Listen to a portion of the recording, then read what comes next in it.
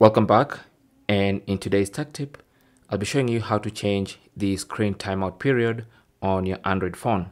That's basically the amount of time your phone sits idle before the screen automatically goes off and it locks your phone.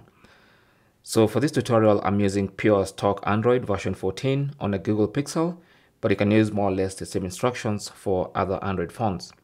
So go to settings.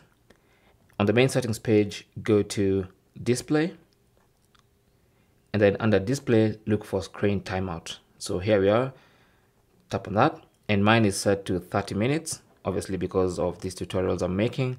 But for most people, you want to do this for at least a minute or 30 seconds. So when 30 seconds elapse without you touching your phone, the screen will go off and then it's eventually going to lock your screen.